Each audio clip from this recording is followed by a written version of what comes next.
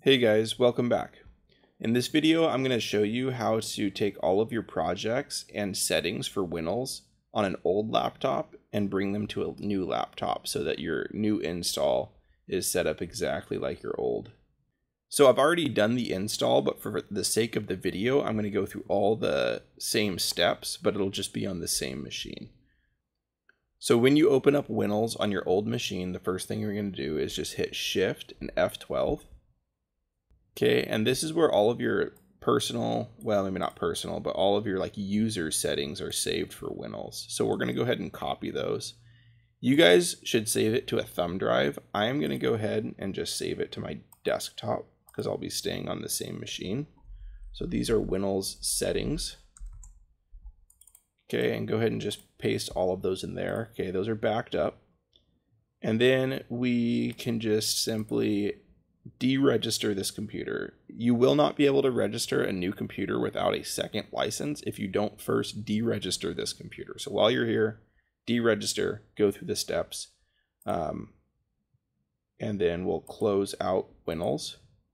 And we are going to go to C, User Settings, Public, EVC, and this right here, this Winols folder, is where all of our projects are saved. I'm not going to open it because I'd rather just keep all of those personal. But that's backed up now. Okay, we have one here. And then to continue on with the video, I'm just going to delete this folder from right there. When you download Winols, that folder will be there, but it's going to be empty. So now when we open Winols back up, this is, you've taken the thumb drive from your old machine. You're now on your new machine. You've done your install of Winols. And now this is our first time opening Winols on the new machine. Okay, there were no projects loaded. We go open and there are no projects here. So you can either do settings or projects first. We're going to do projects. We are going to, let's see here. We're going to navigate to users, public, EVC. You'll see this folder. We deleted it, but it was recreated. I'm sure that's when we started Winols.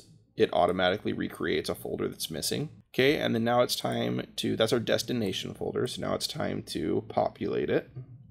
So we'll go to desktop and we're going to grab and drag. Okay, and there you have it. So these are my projects. We'll close this down and now we need to do settings. So we'll hit Shift, F12. This brings us to our destination settings folder, and you'll see that there are a lot of files in here. This would just be like your basic setup, your default setup, if you will. But we want our personal setup.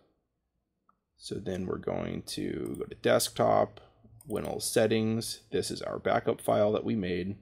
We'll do a Control-All, copy, and then we'll go ahead and highlight all of these maybe